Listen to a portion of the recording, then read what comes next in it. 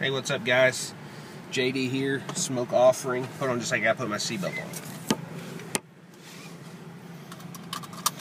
Just hanging out at the office. Small groups are going on. I'm going to pick up some pizza for the groups. I was just watching some videos and watched Jay's video of his soapbox rant today, and found it humorous, but also wanted to reply to it. And I want to preface the video with this: the way that I came to YouTube and got into the community was I was interested in the hobby, and so I started researching it. Came across Pipe Friend CHS and Pipe Lawyer. Next thing I know, I'm watching videos all the time, and then got excited, decided to start making videos about a year and a half ago on another channel. As you know, I closed and just got this channel up and going a little bit ago because I was having trouble with the other channel. I say all that to say my whole intention and purpose for getting plugged into the community was I didn't even plan on getting plugged into the community. I was curious about the hobby, and so I looked it up. Then I fall into the hobby because I thought I had something to share to help out people in the hobby, to share ideas, to give blend, not reviews for me as far as pipes and pipe tobacco, because I don't feel like that I'm really I'm not qualified on that. I'm more on the cigar side. Is my thing. So just to find out about blends and flavor profiles and try things and really get to hang out with you guys in a third party way, I guess. Or I've since then made some good friends. Stay in touch with Kevin from the Smoking Deck.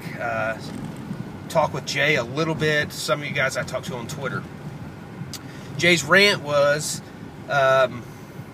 the bad taste that we can put in people's mouth about the hobby when we act crazy.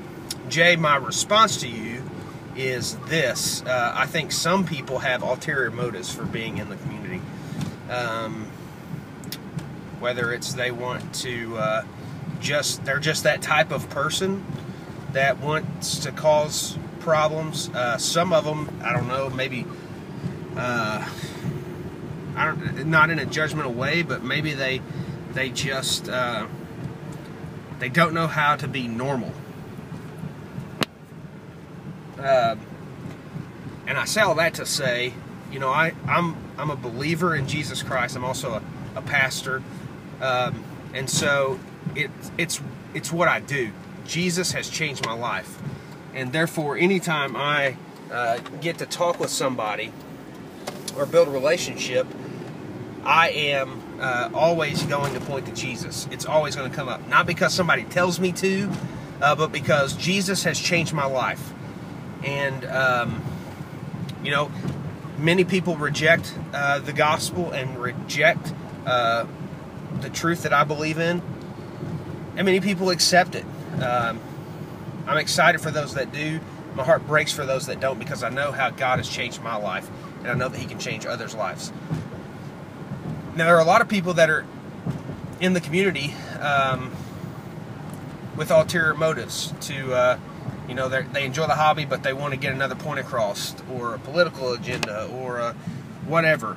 I joined the community because I enjoy the hobby. Period. It's neat to get to talk to you guys. But with that comes, if I'm going to join the community, you're going to hear about life, and my life is Jesus Christ. So I don't talk about Jesus to be divisive, but some people come into the community and they bring things that cause division. And next thing you know, as Jay said so eloquently, as he was waxing about with his comments, that some people bring their I don't remember what grade you said, but basically elementary school or middle school teenager drama to the table And as a community, we don't need that. We need to just for the sake of humanity and having brothers that we can talk to and really just have a relationship with on a certain level. Obviously, there are other levels of relationships that I have. I mean, I think it would be a sad statement to think that the YouTube brotherhood is my only friends. That would be sad. We need our friends and mentors in our local area that we can talk to, but this is just another avenue for that. So, Jay, my response, although I might be rambling and it may not make any sense to anybody, is, and this would go out to all the community, I think it's going to be in the best interest of all of us if we just